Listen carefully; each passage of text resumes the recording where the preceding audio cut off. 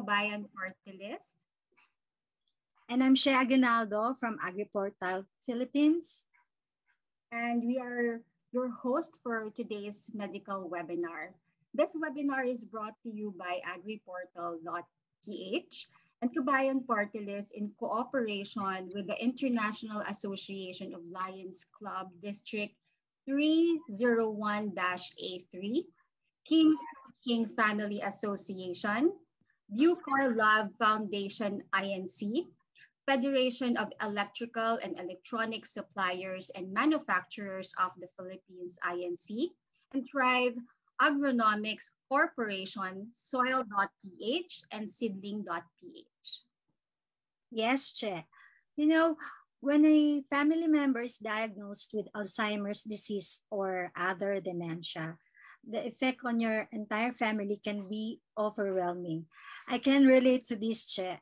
I can still remember the pain, and it's like a needle pricking at my heart for he doesn't recognize me. Yes, my own father doesn't remember my name. He was gone, but the sadness in me is still here. So I can tell you that the diagnosis of Alzheimer's disease and dementia can trigger a range of emotions, including anger, fear, frustrations, and sadness. There are many decisions to make about treatment, living arrangements, finances, and end-of-life care. As a result, family conflicts are common. That is why it is important to have knowledge on Alzheimer's disease and other dementia. Aren't we fortunate that we have this topic for today's webinar? Yes, we are. I agree with that. For today's medical webinar, our esteemed some practical knowledge on dementia, Alzheimer's, and Parkinson's disease. That is truly, I agree also that caring for a loved one with dementia possesses many challenges for families and also for their caregivers. And we are fortunate enough because this webinar will give us a practical knowledge in understanding dementia, Alzheimer's, Parkinson's behavior, and will provide some tips and strategies for dealing with the troubling behavior problem and communication difficulties often encounter when caring for a person with dementia, Parkinson's, and Alzheimer's. So before we start the program, we would like to just give a few reminders. We would also like to encourage everyone to participate in the open forum portion for questions for our esteemed speaker. You may also chat your questions to the Zoom chat box. Thank you. All right, so without further ado, I would like to introduce our Bishop Paul Hernandez for our invocation.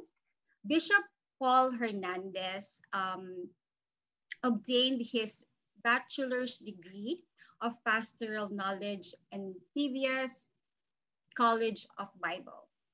He is a senior pastor of Evangelical Free Church and the National Director for Free Mission Philippines INC since 2000.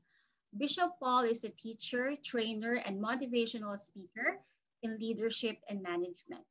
He was one of the Kabayan Partylist representative alongside with Congressman Ron Salo during the 17th Congress.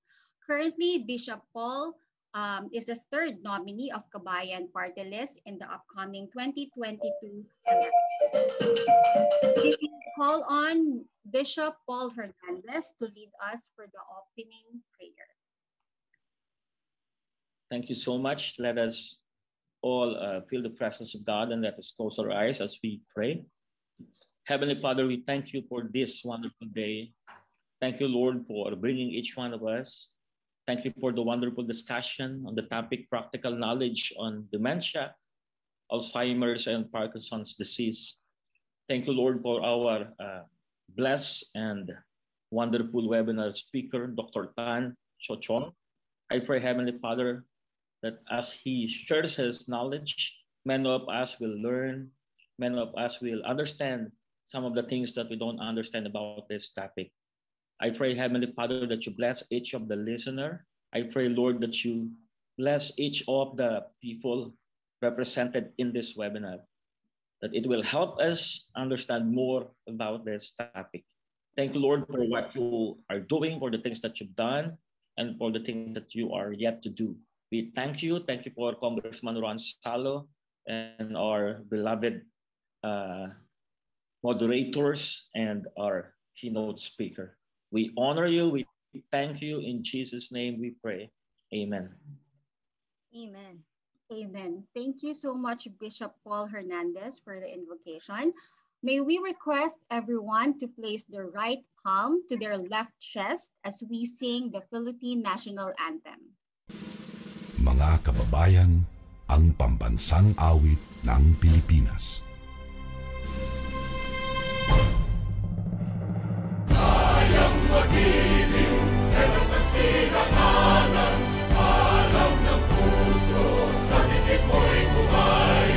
Lupang hinirang, kuya ka ng magiting, sa mandulupin, di ka pasisingil, sa nagatang tutok sa simoy at sa langit mong pagaw, ay ginatang tulad, awit sa pagkayang minamahal, ang isang ng matawad mo'y tagumpay na nag-iindig, ang bituin at araw niya kailan pang ay di magtitindig. Luman ang araw ng walhati pagsinta, buhay langit sa piling mo. Ang inigaya na pagkay mga api, ang mamatay ng dahil sa'yo. Welcome address. It is our honor to introduce Congressman Ron P. Salo. Congressman Ron P. Salo is the representative of Kabayan Partylist in the 17th and 18th Congress. He finished his bachelor's degree in psychology at the University of the Philippines, Diliman, where he graduated as cum laude. He obtained his law degree at UP Diliman as a working student. He obtained his master's in international law at the University College London, UK, as a British Chevening Scholar, where he graduated with merit. He obtained his executive doctorate in educational leadership at the Graduate School of Public and Development Management at the Development Academy of the Philippines. Representative Ron Salo briefly taught at the UP College of Law and De La Salle College of Law. He was also a former member of the board of RTU and AREST. At present, he sits the regent of the Polytechnic University of the Philippines, as he is the president and the board member of the Chevening Alumni Foundation of the Philippines, INC. Congressman Salo is the brain behind C2C and KISS webinar. He is also a preacher. He is married to Dr. Jewel Gay Salo, a father of three children, Glory, Elijah, and Jacob. Ladies and gentlemen, let's give a virtual round of applause to Congressman Ron P. Salo.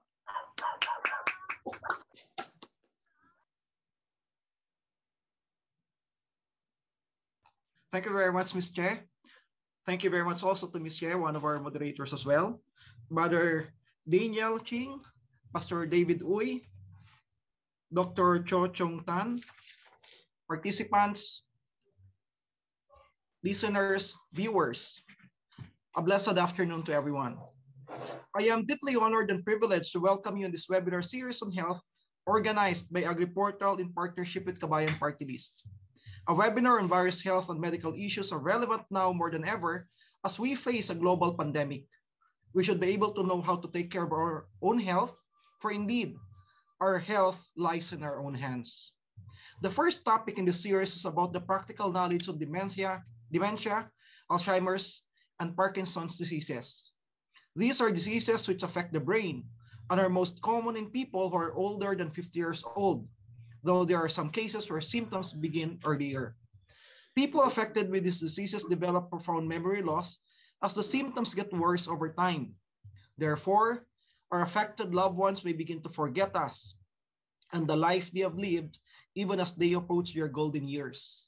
It is certainly tragic to have someone we love forget us right before our very eyes.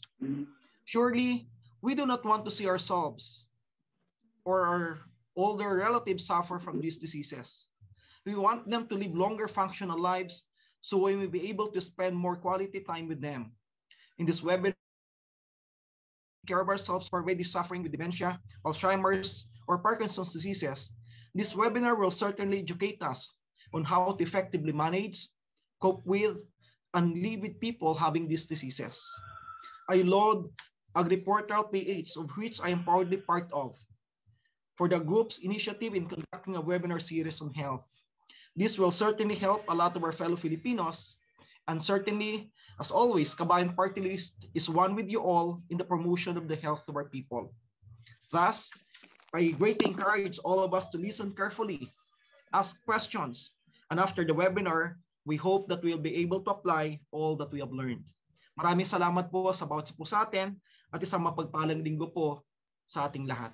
Maraming salamat po. Maraming salamat po, Congressman Salo, for your inspiring welcome address. Before we introduce our esteemed speaker for this afternoon, we would like first to show you some promotional videos of AgriPortal and Kabayan.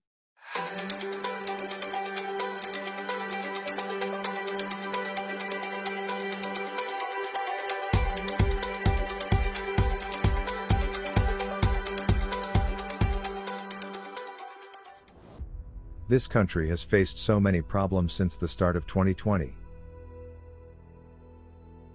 So why AgriPortal? 1. To solve our food problem. Our government's poor management of farm produce have resulted in either oversupply that leads to wastage, or undersupply that leads to skyrocket farm prices. With special thanks to these greedy middlemen, we have a problem. Our solution? We will bring the market to the farm, through project harvests. We will connect the buyers, processors, and end users to farmers' communities. To solve our present food problem. 2. To transform the mindsets of our farmers and less fortunate Filipinos. Presently, we live with a wrong mindset. This is the main reason why farmers continue to live below poverty line.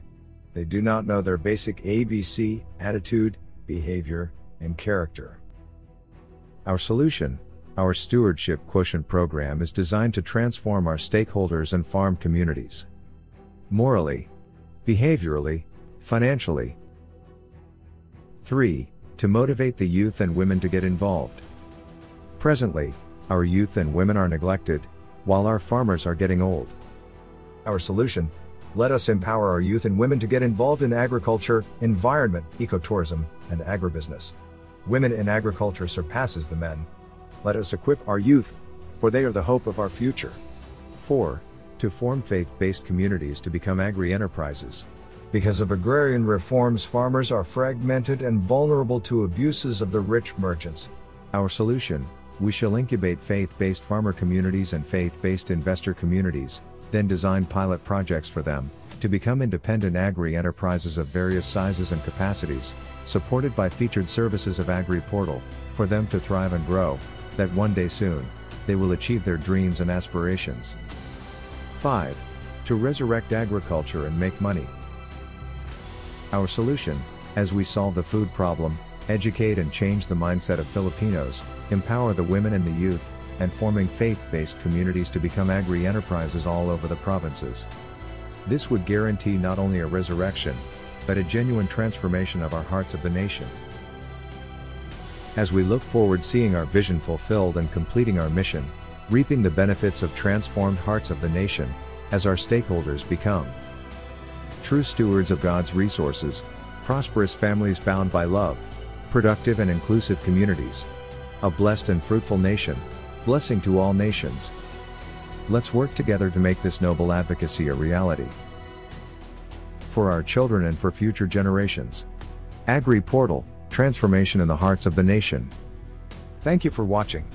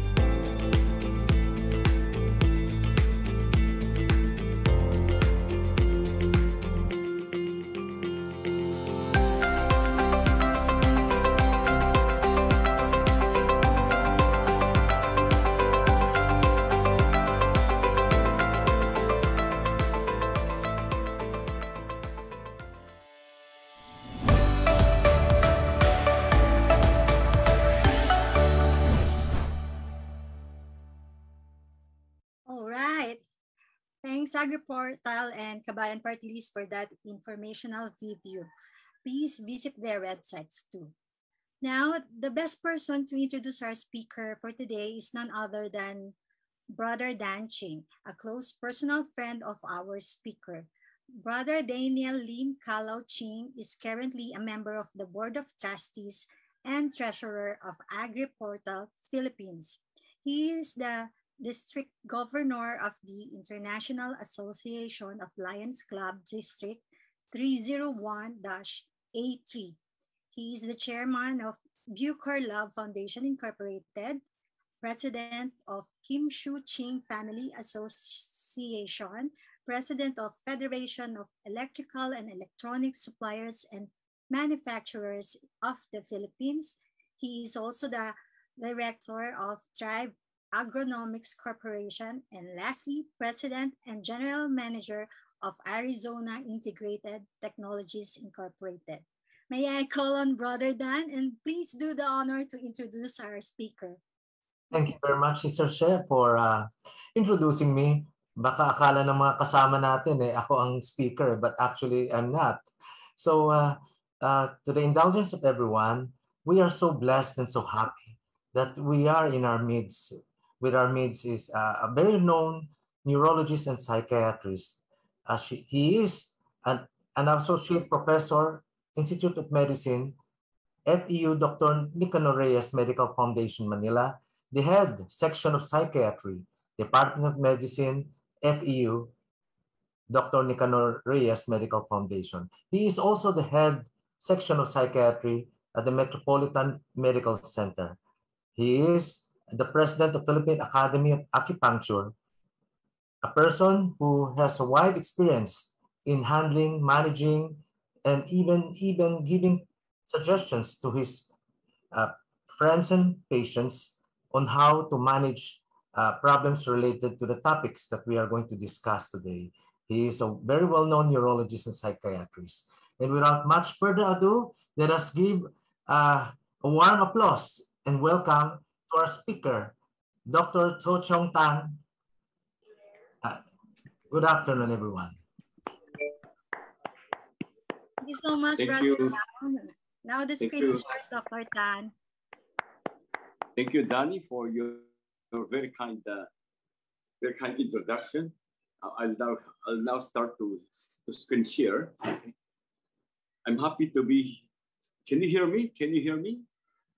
Yes, Dr. Tan, we can hear you. Yeah. Yes. Yeah, I'm happy to be here again with everybody. And our purpose of the talk today will be for public education. And there are many people with relatives, friends with this kind of problems, with dementia. And we hope after this lecture, we'll be able to give them some education as to what to do, how to deal with relatives and loved ones. Okay? So, very clear. Okay. So, congratulations. So we talk about dementia. We are going to talk about dementia and Parkinson's disease. And the purpose of our talk will be for public education, so that some relatives, friends with these problems will be able to have some kind of a better understanding of the problems. Now, what is dementia? Dementia is a medical and also a neurological problem with gradual and progressive impairment or difficulty of remembering. Okay, and when we say remembering, that means we are referring to the memory, the thinking or comprehension, and also with the decision making. Okay, so with problems of all of this, daily life will be affected. So the loss of memory, language. Okay? So they may have problem with looking for the right choice of words. Okay, problem with the expression, and problem solving. We always say executive problems. Okay? Like when you say problem solving, like let's say if there's a plan to go out. Okay, so the plan to go out, where to go, how to arrange for the transportation, the activities, etc. All of this will be affected by dementia. So dementia is a broad term, because, and there are many, sorry.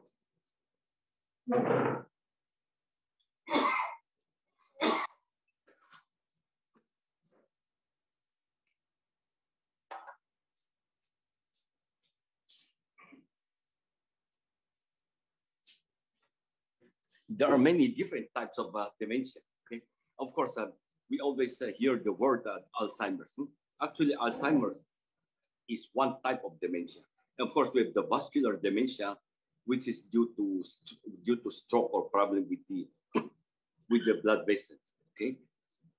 Now, the word Alzheimer's is actually the name of a German doctor by the name of Dr. Alois Alzheimer. The reason the disease is named after him is because of his great contribution in the study and understanding of dementia. As you can see, the picture on the left is the picture of Dr. Alzheimer, and the picture on the right is the patient whom he took care of from the time patient presented with the problem until the death of the patient, until he even opened up the brain, and he discovered that the brain of the patient was different from the brain of the people without dementia. So the left is a picture of Dr. Alzheimer, okay, and also in his laboratory with his colleague. So this is Alzheimer's.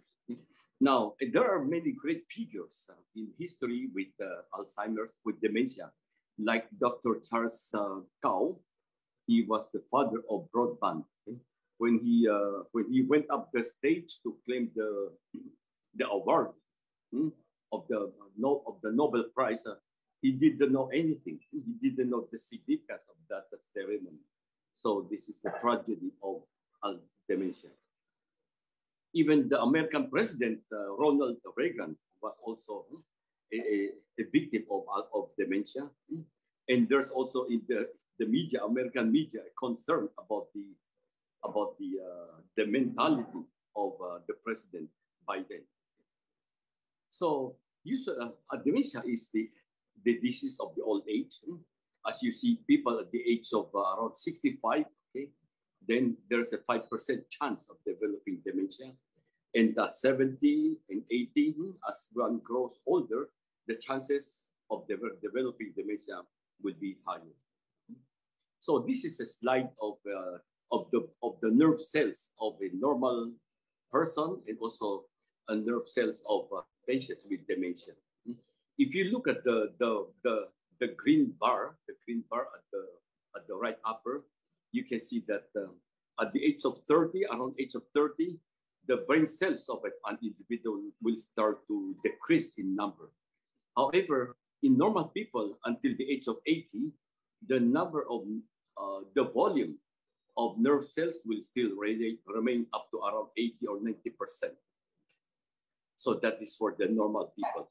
But if you look at the left, the black line, okay, and that is the line referring to the patients with dementia. So starting at the age of 30 up to the age of 80, the nerve cell volume is down to around 10% or 5%. So you can see the difference with the volume of the nerve cells between normal people and also in patients with dementia. Okay. So what are the signs and symptoms of dementia? One is memory loss. Memory loss. Of course, people as young as even in elementary students, they also complain of memory loss. However, in patients with dementia, the memory loss will be more prominent. Usually, the memory loss of the patients with dementia is so-called the short-term memory, okay? The short-term memory or immediate memory. And we always hear complaints of the family members that the patients keep on asking the same question, okay? So let us say, if we will tell them that tomorrow we are going to somewhere else. So after telling him, maybe after a few minutes, the patient will ask again.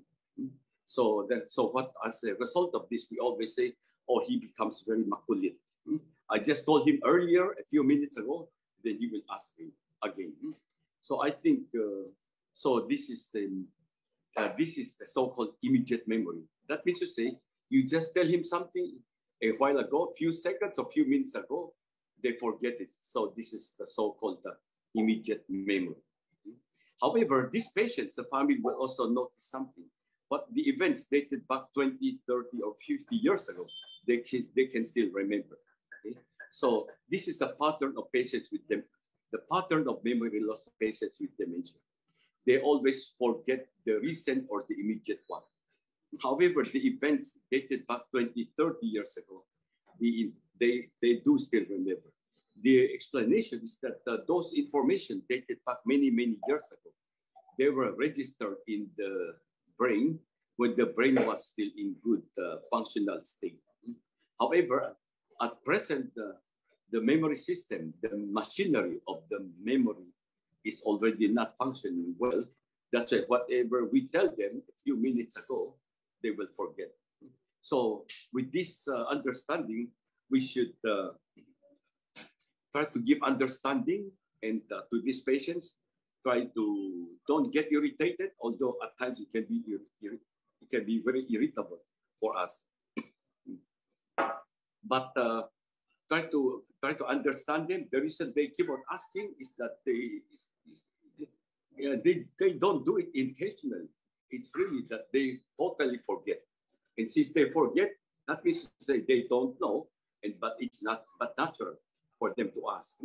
So that is the characteristic of the memory loss of patients with dementia.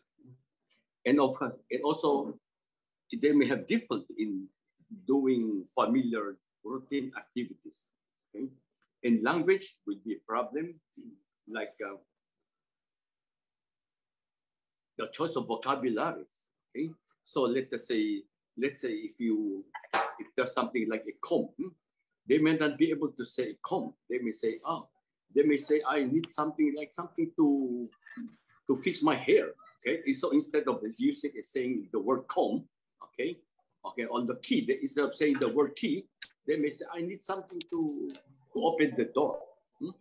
So they cannot. They could hardly use for the vocabulary key, the word which is key. Okay, so and they may be disoriented to space. Okay, like at times even within the house, they may not be able to locate where's the toilet, where's the kitchen. So these are, and judgment will be affected. They may have wrong judgment. Decision making will also be a problem. Okay? I have a patient. He put his shoes inside the refrigerator. Okay, so of course it may cause some misunderstanding. Family members may accuse him to be doing those things intentionally. So these are some of the problems that we should give understanding for these patients with dementia. Dr. Tan, you lost your share screen. Yes, good. Yeah, okay na po. Okay na, Dr. Tan. Bumalik na po. Do you see it now? Do you see it now? Yes, we can see it now. Please. Do you see it now? Yes, we can see it. Okay. See it now po. Okay. So the behavior will be affected. They may become irritable. They may become impulsive. Okay? Become impulsive. And they can even become paranoid. And this is also related to the loss of memory or poor memory. Like they may misplace their money, cannot find the money, and then blame some family members of stealing the money, stealing the cell phone, etc., etc. Okay. And as I said earlier, getting lost. Okay, they may not be able to recognize. So the patients that we have to be very careful, especially with our door. Don't let them go out by themselves. They may go out, they can go straight, turn straight, but the moment they turn right or left, they may not recognize the place because of the visual and spatial disorientation. They may not be able to recognize the way back home.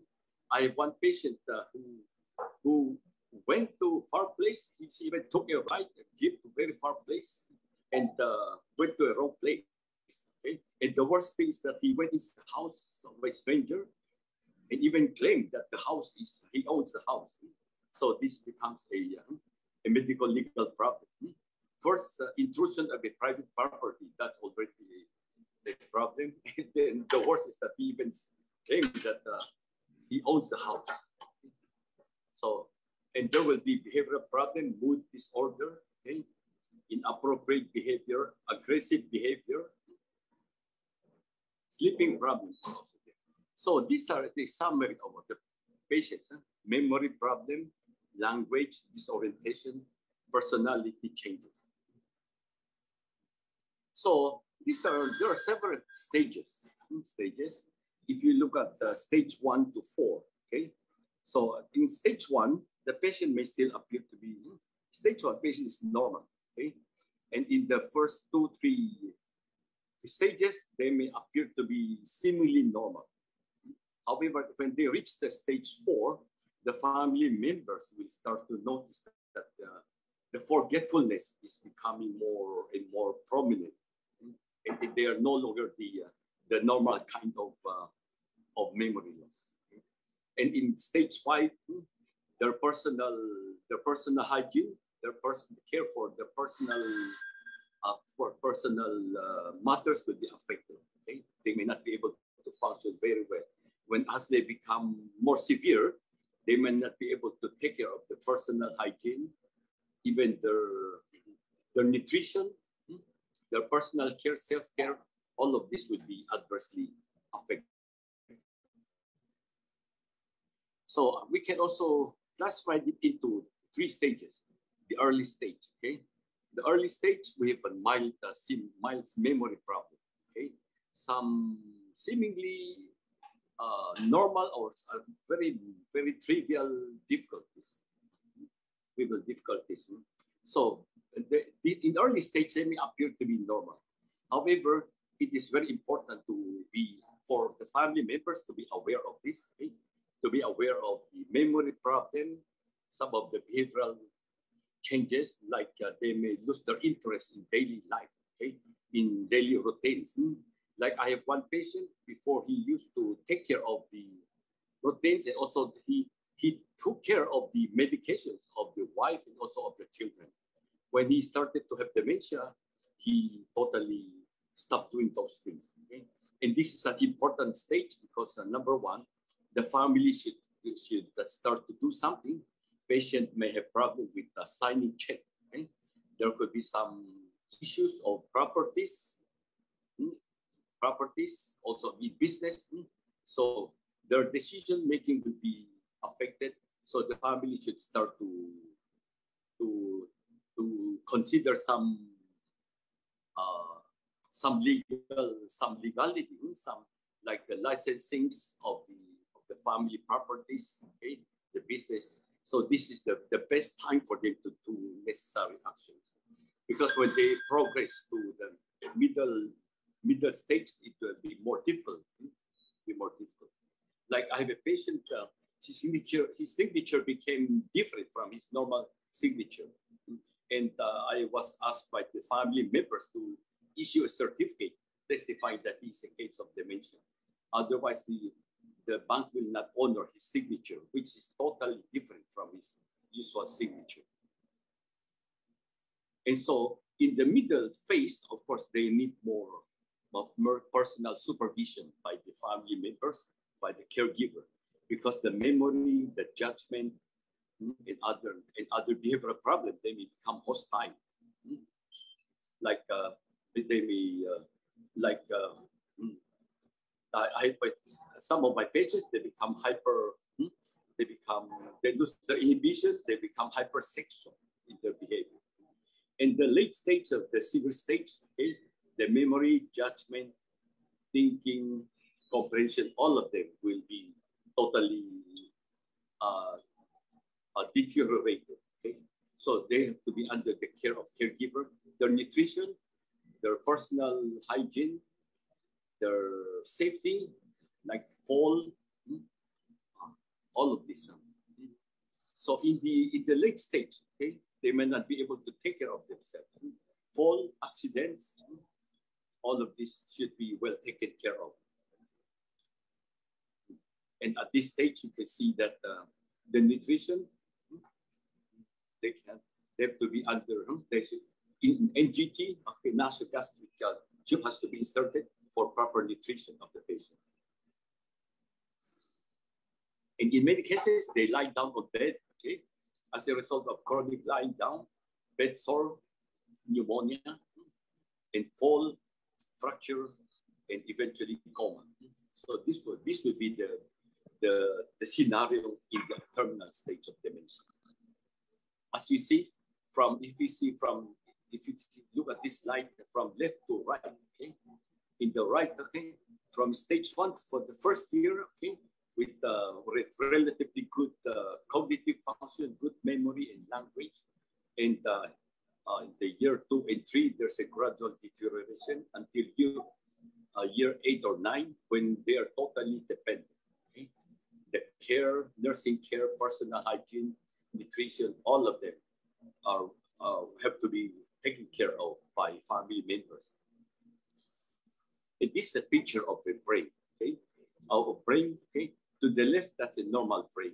Okay, if you look at then to the middle and to the right, okay, you can see to the right, the space between the brain tissue become wider because of the loss of brain tissue. Okay, so again, this is the this shows to us that different parts of the brain are being damaged by the dementia process. Now, of course, there's a difference between normal memory problem. Okay, in normal memory, normal forgetfulness, we tend to forget, but we can always recall. We can recall, and usually the so-called normal forgetfulness is secondary to poor concentration. Like many of us are so busy to the point that we become forgetful. Not that there's a problem with the memory, but because of so the brain is bombarded with so many information. And whereas in dementia, when one forgets, it will be very difficult or impossible for them to recall. Okay, so that is one big difference between normal forgetfulness and the forgetfulness or amnesia of patients with dementia. Okay? So for us in normal people, we may forget something, we may misplace something, but we can recall them. Okay. However, in patients with dementia, they will totally not be able to recall where they put the things. And also I think it's important for us to know, maybe dated back 20, 30 years ago, it may not be very important to know about the diagnosis, because at that time, knowing and not knowing will be the same, because number one, there was no treatment at all. But nowadays, we know how to prevent, and there are medications for it.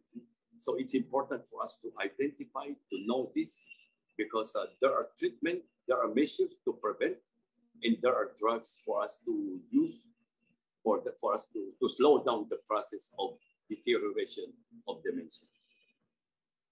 And for patients with dementia, what is important is we can do a lot of things, as we said earlier. We can prevent. Okay? So for patients, especially in the early phase of dementia, we have to encourage them to have more mental activities and also physical activities. Mental activities, because dementia is a problem with the brain, with the thinking and comprehension. So by encouraging them to have mental activities like games, then we are stimulating the brain. Stimulating the brain. And music therapy is one. Okay, you can see that this is a slide of music and brain.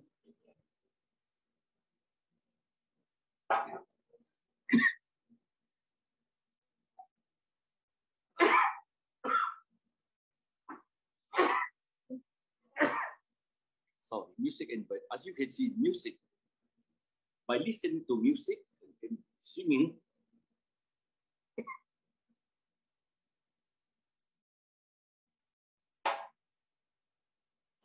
you can see that many parts of the brain are being affected, like the corpus callosum, the motor cortex, the auditory, the hippocampus, the memory center, the visual center. You can see that the music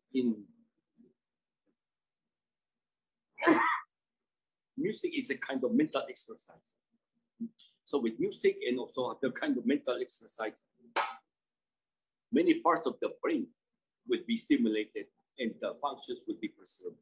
So music is a very important part of therapy for patients with dementia.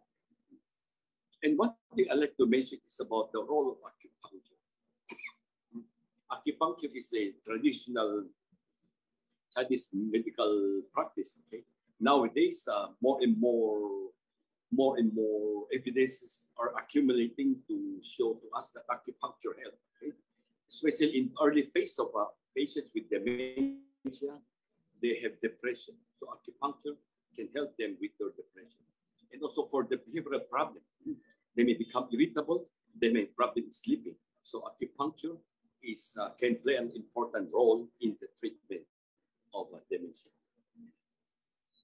And you can see that these are the different acupuncture points that can help in the treatment of dementia.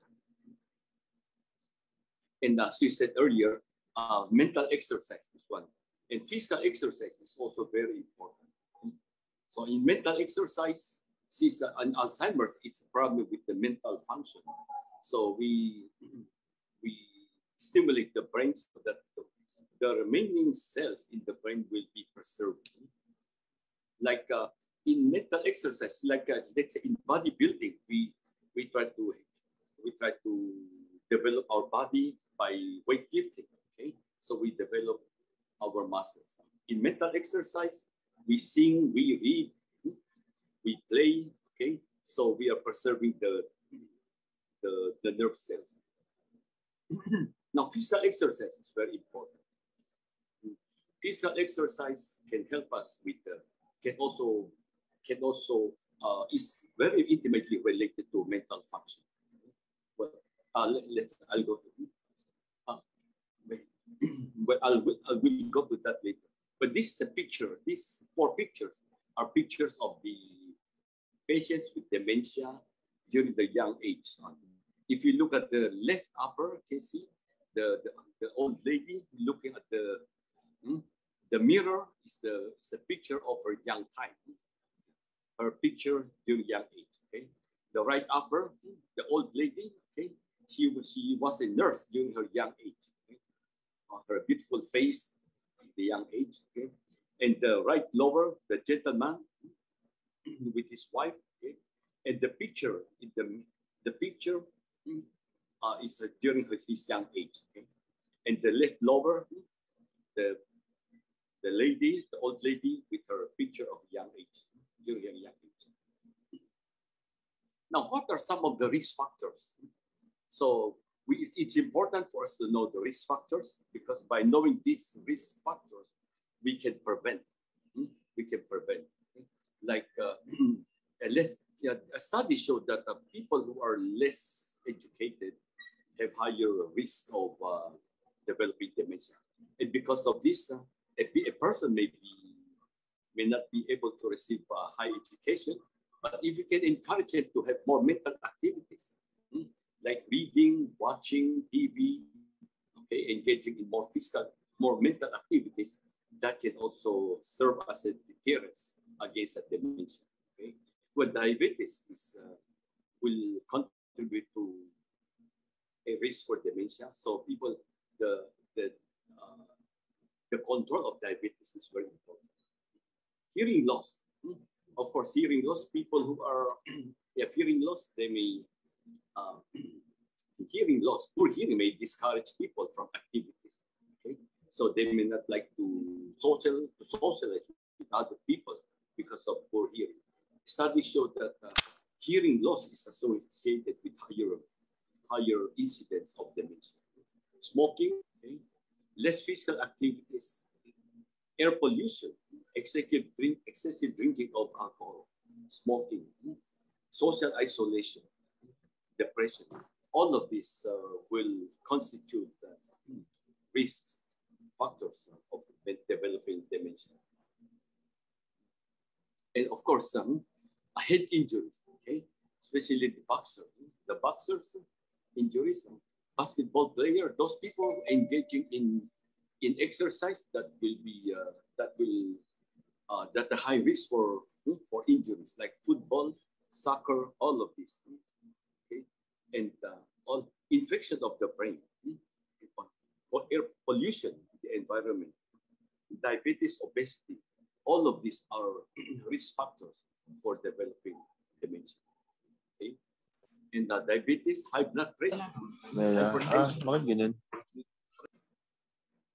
hypertension, because in hypertension, there will be hypertension can predispose to so-called hardening of the arteries or atherosclerosis. And as a result of this, there will be less blood supply to the brain.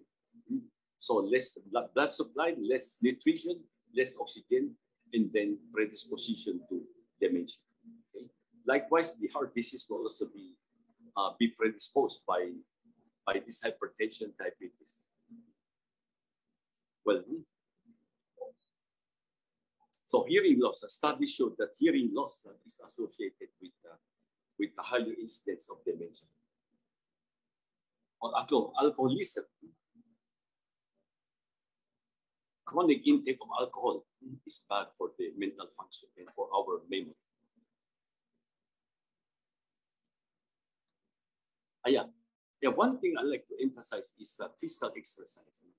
In physical exercise, exercise like biking, running, walking, okay, shadow boxing, tai chi, all of this exercise, even though they are physical exercise, but this physical exercise will stimulate the brain to secrete something which we call brain-derived neurotrophic factor.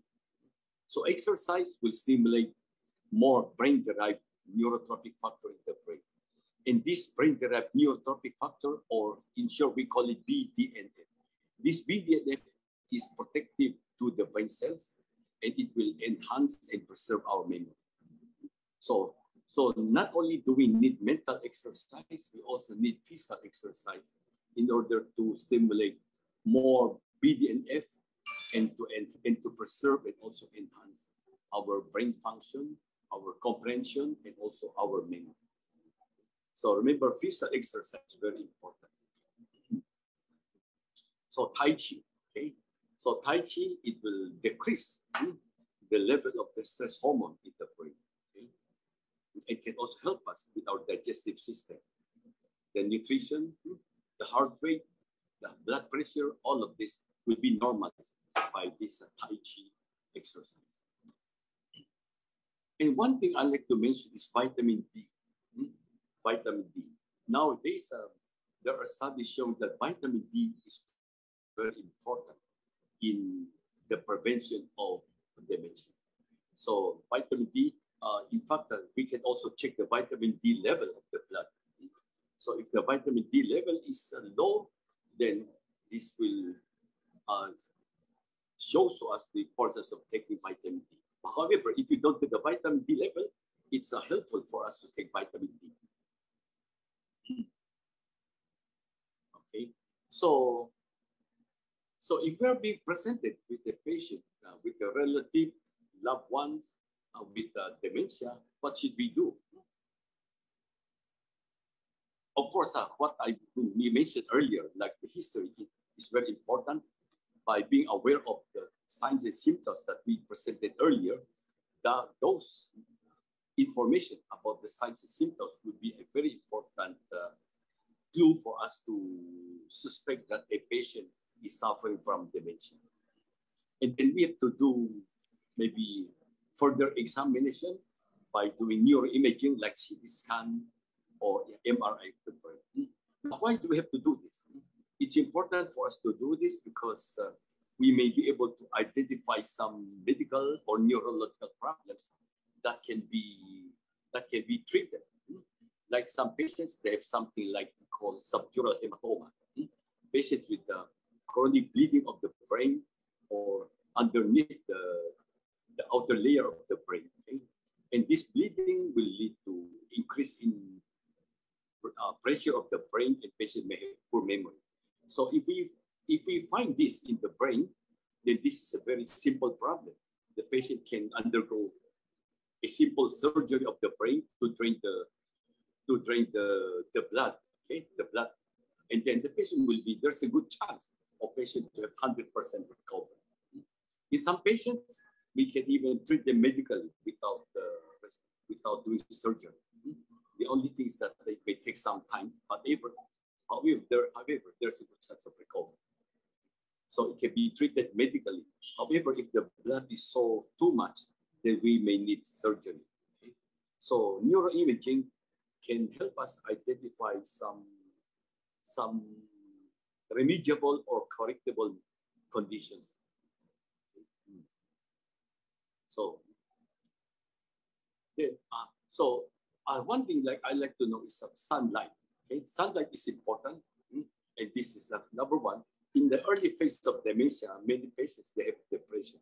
So exposing to sunlight every day will help us, will help prevent that dementia. Okay, and also this is also related to what I mentioned earlier, vitamin D. Exposure to sunlight will enhance the vitamin D level of our body.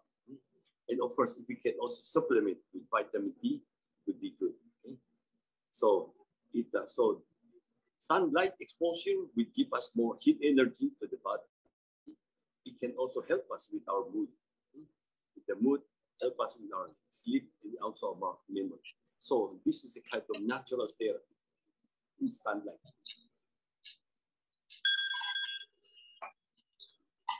Okay. Of course, something related like sugar, control of blood sugar is also important. Okay, control of the diabetes.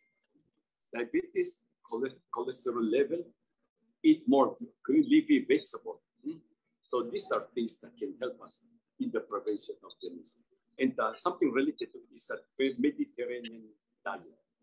And the studies show that Mediterranean diet, if you can see in this diet, it's more of green leafy vegetable, less of meat. Okay, so you can see that eating green leafy vegetable will be very good in prevention of dementia. So Mediterranean diet, green leafy vegetable will be very good. Okay. Now I like to mention about red wine. Okay, red wine. Okay? Red wine is good. It's a good antioxidant. Maybe a small shot of red wine every day will be good as an antioxidant. It can also be good in our memory for the brain. Okay, it lowers the risk of stroke, okay, heart attack. Also good for the brain. Coffee, studies show that coffee is also good for the memory. However, for some patients, they are so sensitive to coffee, they may develop palpitation. They may not be able to sleep at night time. So for those people who don't have those bad effects of coffee, like palpitation or nervousness or insomnia, then they can take coffee. Okay? Coffee will be good for the memory, and also will be good for our mood. Okay. But this is related. Now, one thing I like to mention now is gut. I like to mention is probiotic. Now, actually, when we take probiotics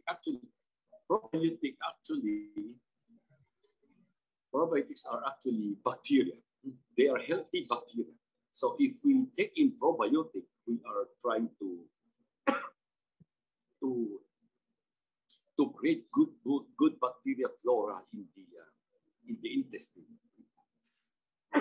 And with the good bacteria in the intestine, we can preserve the integrity of the intestine and prevent the bad toxin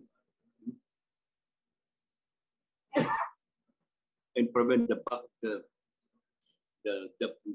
unhealthy food from being absorbed into our body.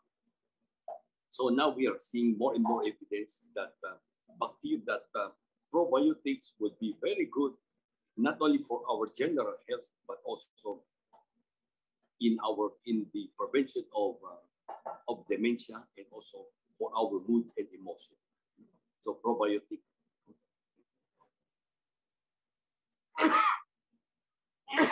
Sorry, I'm coughing. And you see, this is a slide showing to us the importance of probiotic in our physical as well as mental health, and also for our memory. Well, another is omega-3. Omega-3, this is a health food. Omega-3 is good for our memory. It's good, it will lower cholesterol level. It's good for the heart. It's also good for the brain. And also good for our mood. Studies show that omega-3 will be good in prevention of depression. And as we know, depression will also predispose a person to dementia. So taking omega-3 can help not only the heart, but also our emotion and also our memory. So these are the things, okay? Exercise, diet, mental exercise, physical exercise. These are the measures that we can do to prevent dementia. And meditation and Qigong of the Chinese exercise. That is also, as you can see, spirituality is also an important part of our life. Not only for dementia, but for normal people like us, we need spirituality. Okay, proper sleep, it's also good. It's important to be able to have enough rest. But this is also a slide showing that the BDNF and other healthy neurotransmitters of the brain will be stimulated by physical exercise.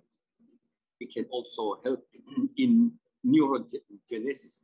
There are studies showing that people with prolonged exercise, people with chronic exercise, with chronic meditation, with this exercise, mental and physical exercise, the nerve cells will be, the volume of nerve cells will be more than those non-exercisers. So you can see that the earth many years ago, we always say that the brain cells will not grow.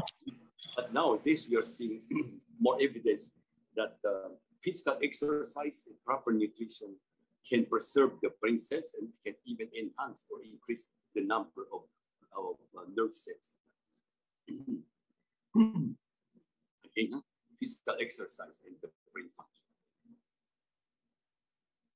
So, in other words, so in patients with dementia, we should show them tender loving care. Okay, we should they have been with us for their lifetime, so we should show them care, love, and proper care for them. Okay? And you can see that group activities, spiritual activities, would be good for them, like regular Bible study. Bible study, learning the words of God, okay, and gathering with a group of brothers and sisters in the church is also a kind of social activities. So spiritual activity is going to be an important part of treatment of dementia. So we should try to have an environment that is friendly for the dementia. Okay, green environment, okay, exercise, diet, social life activities. So our patients with dementia,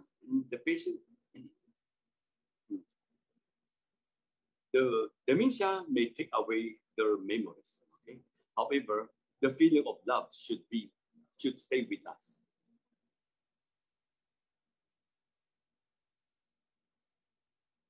So even though they may not be able to forget a lot of things, but we should not forget our love relationship with our loved ones who are sufferers of dementia.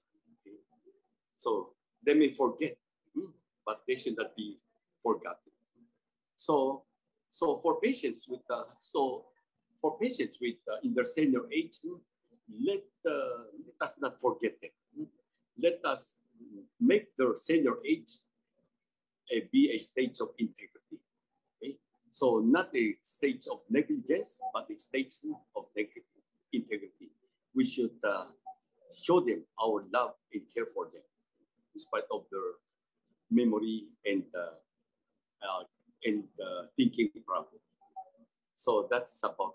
So now let's go to another topic. That is, let's go to another topic, and let's go to another topic. That is,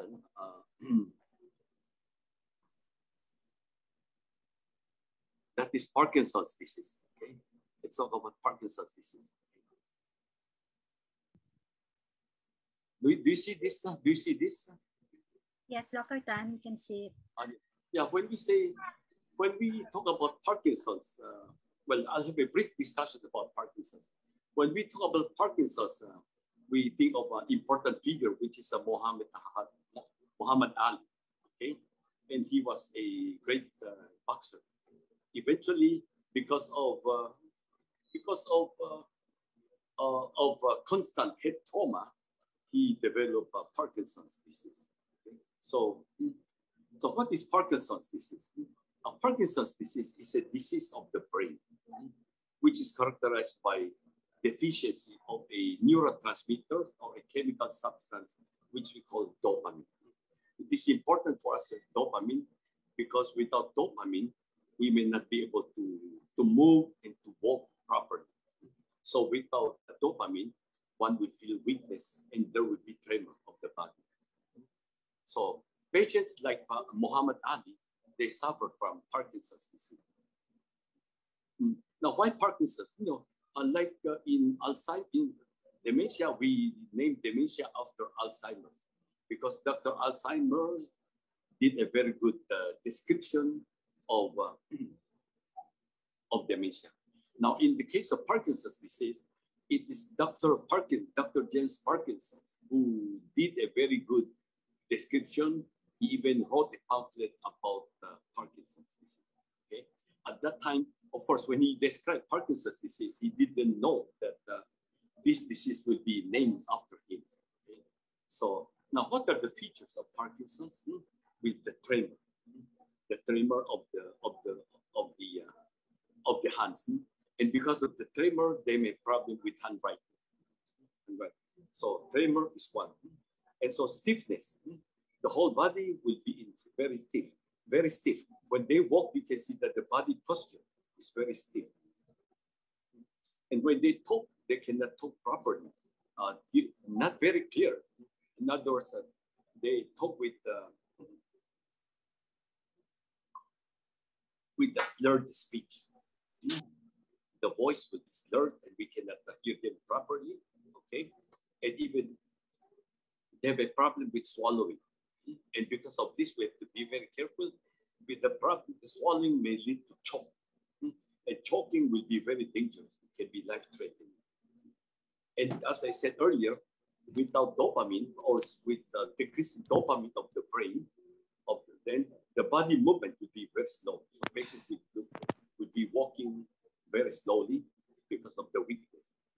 And there will be loss of balance and also handwriting problems. Okay? And you can see, if you look at the left now, you can see that there's a deficiency of dopamine in the brain. And if you look at the right, okay, the picture, okay, the patient, the posture is very rigid. Posture is very rigid. Okay? They walk slowly, and there could be tremor of the extremities. See, they walk with stoop posture. The posture is stoop, and the hand, there could be hand tremor. In many patients, they don't present with those that I mentioned earlier. Some of them, they present with digestive system. In fact, some patients, their first presentation will be digestive indigestion, or they may even suffer from constipation. quite a good number of patients, they are able to walk properly without tremor. And the first presentation would be constipation. So patients with constipation in the elderly, we also have to consider the possibility of Parkinson's disease. Again, this is a summary of what we mentioned earlier: the tremor, difficulty of walking, and of course the sense of smell will be affected. So one way is to check the smell. You can show them some foods, some perfume for them to smell. If they cannot smell or they don't smell, then this will be an additional feature of Parkinson's disease. Okay. So these are the symptoms of Parkinson's disease. Okay. So this is the latter part. And at first, if you look at the left, they can still walk alone. Then later they need the help of a fan and water cane, and eventually, as the disease deteriorates, as the patient, as the condition gets worse, then they may have to make use of a wheelchair. Okay? And also the facial feature, there is minimal facial expression. You can see that patient, the patient is expressionless. That's what we call mask face, as if the face is wearing a mask without facial, without emotional expression. Again, so in a good number of patients with Parkinson's, they also suffer from depression.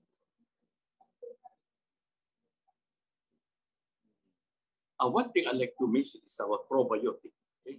Probiotic is also probiotics, as I said earlier, they are actually bacterial. So there are studies showing that probiotic can slow down the progress of dementia, and not only dementia but also Parkinson's disease. As we know, Parkinson's disease, just like dementia, they are degenerative disease. In other words, as time goes on, the disease may deteriorate and they may get worse. So there are studies showing that probiotics can slow down the deterioration. So in addition to taking the medication to improve the signs and symptoms of dementia, of Parkinson's, like to decrease the tremor, to enhance their ability to walk, to ride, and to go around. We can also let them take probiotics, because probiotics can slow down the progress or deterioration of Parkinson's disease. Okay? And of course, physical exercise is very important. It's very important. It can loosen the muscles and make the body, the joints, the muscles more flexible. So it's an important part of therapy of Parkinson's disease. And acupuncture also helps. More and more evidences are now accumulating to show that acupuncture can help in enhancing the bodily movements, reducing the tremor, enhancing the bodily movements, and enhancing the energy of the patients with Parkinson's disease. And of course, we need occupational therapy for them to help them with their fine motor movements. And a small portion of the patients with Parkinson's disease suffer from depression. So we should also take care of the depression of the patients with Parkinson's disease, and also language, speech problems. So these are the measures that we can take to help to treat, okay, and also to slow down the deterioration of patients suffering from Parkinson's disease. Okay, so these are the exercises, the therapy, that we can do to help patients with depression, with Parkinson's disease. So that's all for my brief introduction about Parkinson's disease and dementia. So if you have any problem, then we can discuss them. Thank you for your kind attention. Thank you so much. Yes, Chair. I would like to say thank you to our esteemed speaker. Okay, I'll stop sharing now. No? Stop sharing. Yes, Dr. Tan. Let's go ahead. Go on, Chair. All right. So, this afternoon, we do have a lot of information that coming to our minds right now, questions that we're about to answer later. I would like to take this opportunity to thank you, Dr.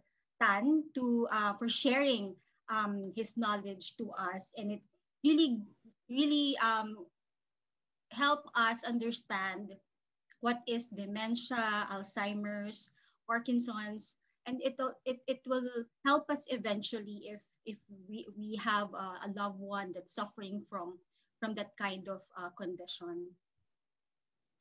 Yes, Dr. Tan, thank you so much for enlightening us. So at this moment, we gathered some questions, Dr. Tan, for you to answer. You can answer it, Dr. Tan, as briefly as you can so that we can accommodate a lot of questions.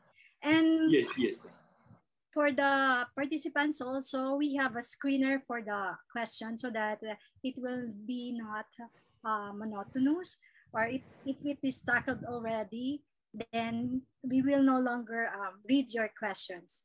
Shall we start, Che? Audio. I'm sorry. I'm going to hit the first question for Dr. Tan. Dr. Tan, the first question is Alzheimer's disease hereditary? I'm sorry. The first question, this is just a pop-up question. I'm sorry. I will get through the question on the screen after Dr. Tan answers the question. Would that be okay, Michelle? The question, what is the difference between tremors and Parkinson's disease? Tremor is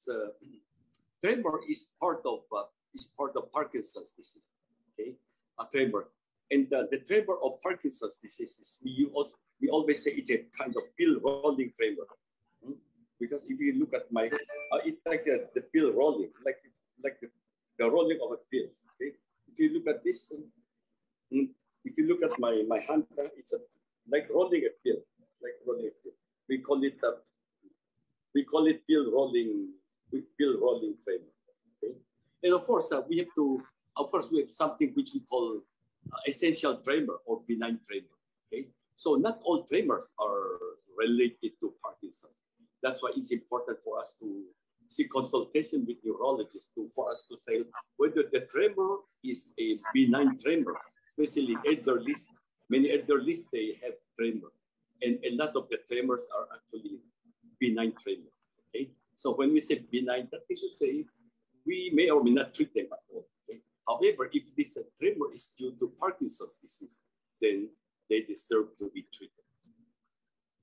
All right, Dr. Tan, we have here Miss Dorothy asking, can we request for Dr. Tan to share his PowerPoint? Is that okay with you, Dr. Tan? Yeah, I think okay. I think the organizer, you're going to, I think you have a record, no? Feel free to share the recorded webinar to everybody. Okay. Thank you so much. If you have any problem, if any problem, you can directly communicate with me or email me. Okay, I have. All right. In my presentation, I have presented my cell phone number and also my email address. Okay. All right, Che. Who's next? The second question is how many mg of vitamin D supplement? Yeah, vitamin D you can try take one tablet today, you can buy 200 international, 2,000 international unit. Okay, one tablet of 2,000 or 3,000 international unit per day. It would be good for health maintenance.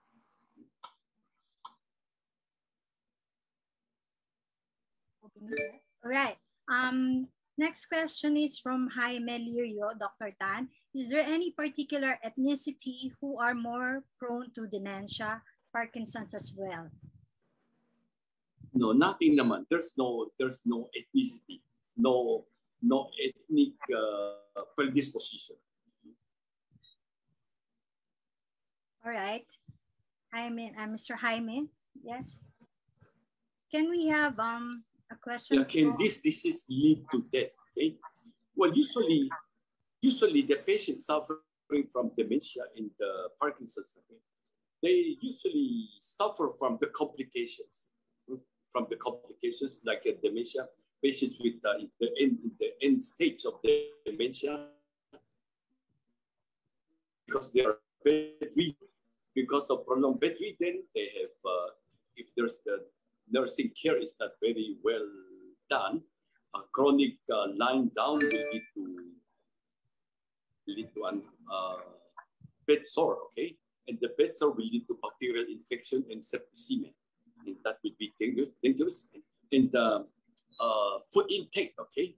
So improper swallowing, aspiration, and aspiration pneumonia, okay, which can lead to death, okay? And fall, accidents, accidental fall leading to fracture or head trauma, again, this would be the causes. These are the causes of death, okay? And the same thing in Parkinson's disease, okay? Head trauma, fall, head trauma from fall and fracture, all of this, and also in the terminal stage of Parkinson's disease, they can also become bedridden, okay? And because of bedridden, prolonged bedridden, lying down on bed, they suffer from bed sore, pneumonia, and septicemia. So this would be the complications and the causes of death. Mr. Napoleon Ko is raising his hand. Maybe yes, we would like to accommodate Mr. Napoleon Ko from our participant. Yeah. Our senior, yes, Mr. Ko, yes. Please, yeah. Go on, Mr. Ko. Hey, Doc, I've been hearing that to test the presence of dementia, it has to be to check the amyloid in the brain. However, taking test for amyloid in the brain is quite dangerous, so nobody's taking it. Until 2017, a Japanese doctor said it can already be tested through the blood. So blood is extracted by high precision and sent to Japan. I had mine taken 2018, it came out negative or no problem. However, I've been also watching out because during one of my tests in Sinloc 12 years ago, the doctor said my brain is shrinking, so it's a sign that Alzheimer's is starting. I was given Exelon, then Exelon was changed to Aricept. So I was a little bit concerned, but the doctor said just continue to be busy, so I continue working. And until today, I'm still around. However, among my classmates, high school classmates, 2 of them passed away in year 2018 because of Alzheimer.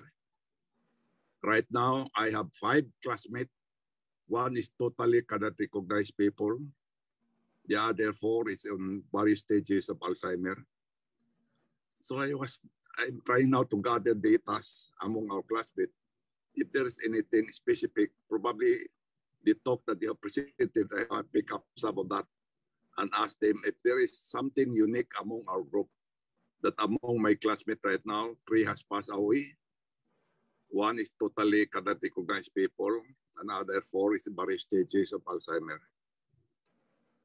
And thank you, Doc, for your presentation. I'm going to gather some of this information and ask my classmates to give me data on their wife or their husband regarding what you have talked. If something is related because I'm a little bit surprised because among my classmates, high school classmates, where we are now in our 80s, 3 passed away. 1 is totally cannot recognize people. The other 4 is various stages. That's all, Doc. So, well, I have known Mr. Ko for a long time. Your brain, your mental function is still very sharp. It's still very sharp. Now, talking about this, well, I would like to suggest for our listeners, if you have relatives, if they have problems with the memory, you can advise them to do MRI of the brain. Okay, MRI of the brain. And when you do MRI of the brain, you please try to advise them to specify dementia protocol. Okay, so that on MRI of the brain dementia protocol, so that the MRI center will do the necessary studies about dementia, like they can check the volume. They can check the volume of the hippocampus, which is the memory center, and other parts of the brain. So specify MRI of the brain dementia protocol. Okay, dementia protocol. Or if you do PET scan, you can also do PET scan with specification of the amyloid. PET scan, PET amyloid. Okay, so that you can also check the amyloid imaging of the brain. So these are the things that we can do in the study of dementia. Well, Doc, I just want to add, I think what you have said, to keep on busy is really important, because I now recall that among my classmates, the male classmate, at the age of 65, age of 70, they totally stopped working. They said, I have worked enough. I'm going to pass it to my children. So they stopped working. Although when I am in Cebu, we usually get together. We eat, we talk. And I said, what are you doing now? I said, nothing. Stay home, go out roaming around, go to restaurant to eat, and that's it. So I think what you said, that keep on busy, use your brain, is also important. Well, when we say, I think Mr. Ko said a very good point. We can retire from our profession. However, we should not retire our brain. Okay, so one may retire from the profession, but one can still engage in some community works, charitable work. Like I know Mr. Ko, you're already retired from your work, but your brain is still functioning, actively involving in a lot of public and community services. So retiring from one's work, but still mentally and emotionally active in public service. In that case, we are still using our brain. So using physical and also mental activity. Thank you. All right. I guess we are so overwhelmed with questions right now. To tell you, we have 211 participants, Dr. Tan. That is very overwhelming. So we'd like to tell everyone that we will try to answer all your questions via email. We will try to collect them all so that we would not take so much time of Dr. Tan's. So at this point of time, we shall award certificate. By the way, yes. By the way, I saw a question in the chat box. I saw a question. There's a question about by Dr. Fileto Chua about glycetyl, or which is a choline. I think this is a good medication. Okay, choline is a new medication. Well, it's not really a new medication. It is relatively new in our country. And it's a good medication for the brain and for memory. good medication for them. Yeah, it's good that Dr.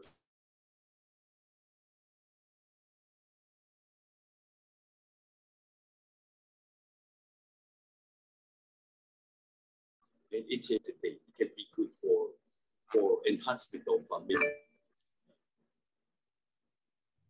Thank you. All right. So that's it. At this point of time, we would like to present a certificate of appreciation to Dr.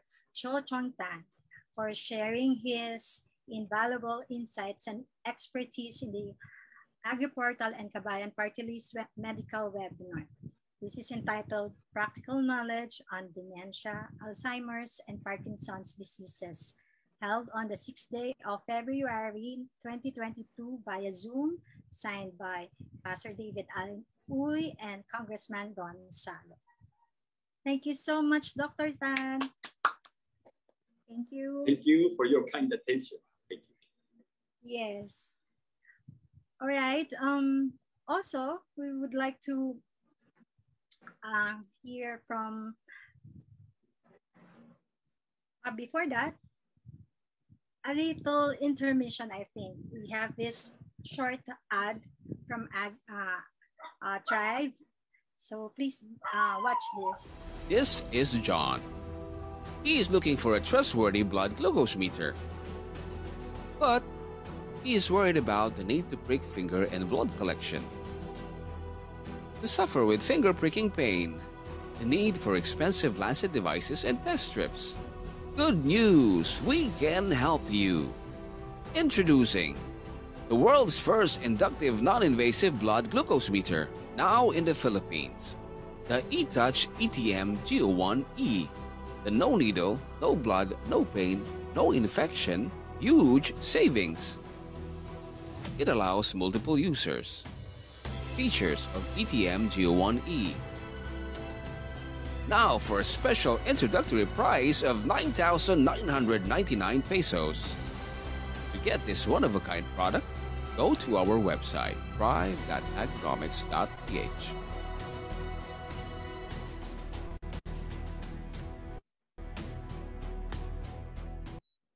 Yes, that is really one-of-a-kind product. Please do visit our site for more details.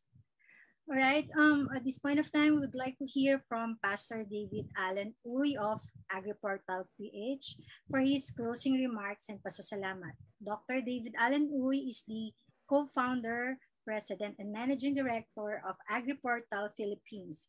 He is the president and managing director of BuCor Love Foundation Incorporated, pastor of Pray to God Family, and Rabbi of Israel Messianic Torah Community in the Philippines. So let us all put our hands together for Pastor David. Right. A blessed afternoon to everyone. First of all, I would like to thank our Heavenly Father for the opportunity for us to learn practical knowledge on how to deal with dementia, Alzheimer's, and Parkinson's diseases. We just heard from Dr. Tan's insightful medical webinar about practical knowledge on dementia, Alzheimer's, and Parkinson's diseases. And I am sure that you will agree with me that these are really serious concerns. We have come to the conclusion that finding the right support for aging loved ones make a big difference to their quality of life. Caring for those among us with Alzheimer's and Parkinson's diseases can have significant physical, emotional, and even financial costs. The demands of day-to-day care, changes in family roles, and decisions about placement in a care facility can be difficult. However, being well-informed is one important long-term strategy. Programs that teach families about various stages of the disease and about ways to deal with difficult behaviors and other caregiving challenges can help. Good coping skills, a strong support network, and respite care are other things that may help caregivers and family members handle the stress of caring for a loved one. Yes, this is a big challenge for everyone, not only on those who are directly affected. Patience and flexibility along with Self-care and the support of friends and families can help you deal with the challenges and frustrations ahead. So instead of trying to bring people with these diseases back to reality, let us empathize, and build emotional connection to them. Let us share the practical knowledge of dementia, Alzheimer's, and Parkinson's diseases as we learn today. Now is the time. So on behalf of AgriPortal Advocates Philippines, I would like to thank you, Dr. Cho-Chiong, for sharing your knowledge and experience. It was indeed a learning experience for many amongst us who are now senior citizens, as well as for our young people too, that they now learn how to understand their elderlies, their grandma, their grandpa in their families, and how to take care of them. I would like also to thank our partner and co-presenter, Kabayan Partylist, to my compadre, Kong Ron Salo, spiritual mentor, Bishop Paul Hernandez, my dear brother Daniel Ching, District Governor of Lions Club, District 301-A3, who's also the president of the Kim Siu-Ching Family Association and the Federation of the Electronic Suppliers and Manufacturers of the Philippines, the BuCor Foundation, and of course our sponsor, Tribe Agronomics Corporation, Soil.ph, Seeding.ph, and Arizona Integrated Technologies, your one-stop shop for all your electrical needs. And thank you, fellow advocates and kabayans and everyone who took time from their Sunday's rest to participate in this series of medical webinar, which we started last January 23. As we look forward for more free webinar series to come, you are such a wonderful audience.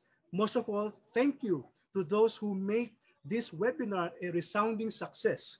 Kudos to the Kabayan AgriPortal joint team efforts.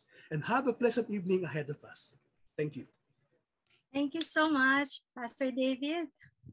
Okay, we have come to an end of our webinar today, but we will not end this webinar without our closing prayer, which will be led by Pastor King Flores. You know, Pastor King is a businessman and chairman of Transformation Network Philippines. He has been an integral part of building some of the most extraordinary models of transformation we know, such as the prostitution-riddled hotel chain that today is a wholesome, family-friendly enterprise. He has been instrumental in bringing prayer to influence some of the highest offices of government in our nation. The prayer evangelism-based transformation effort he led brought his own city from the brink of bankruptcy to having a 3 billion peso surplus. Today, the city has been declared a model city of the Philippines and carries its official seal the praise, Parañaque City, dedicated to God. So, may we call on Pastor King to lead us with our prayer. Okay, let's all pray. Let's come to the Lord in prayer. Father God, we thank you, Lord, for the availability of your solution, Lord, to whatever problems we may have. We thank you and we bless you for the availability of Dr. Cho. Thank you, Lord, that you have allowed him, Lord, to experience all of this expertise on how we can prevent and even solve, Lord, the problem of Alzheimer's or dementia. We pray, oh God, that even right now among us here in this Zoom meeting, Lord, may your hand of protection be upon all of us. And if we have friends, relatives who are already suffering from this ailment, Lord, may your hand of blessing for healing, Lord, be upon them. May you also touch, Lord, everyone, Lord, who is suffering from all these other correlated diseases and ailments. And we ask you, oh God, as you are our great physician and you are our great healer, Lord, help us to be well, to be made whole by your grace and by your power. And may these lessons, Lord, we have learned today from Dr. Cho be multiplied as we take care, Lord, of our relatives and friends who are suffering from this ailment. May you use us, Lord, to be a channel of your blessing, of your hand, of your grace, Lord, to reach out to them and to share all of this information so that we can prevent and altogether enjoy the life that you have given us. As Jesus said, he came that we might have life and have it more abundantly. We speak blessings now to the sponsors, AgriPortal and Kabayan. May you prosper, Lord, everything that they're doing, as you also, Lord, prosper everyone in this Zoom meeting, everything that you have entrusted to us. There will be a rapid multiplication so that we are tremendously blessed and we can be a ready channel of your blessings to others. Dismiss us now, Lord, with your manifest presence. We thank you that we can start the whole week focusing on you, that you are a great and awesome and a good God that we can always trust upon our health, our resources, and everything, Lord, that you have placed upon our hands. So God, dismiss us now with your blessings. We thank you, we give praise and glory, and we also give credit to Dr. Cho for sharing his knowledge. And affirm now, Lord, every prayer we have prayed today, including those ones and our desires and wishes in each of our hearts. Lord, look upon them with favor and affirm to answer all of them, because we pray now, Lord, in agreement and with thanksgiving, and ask all of these things in Jesus' mighty name we pray.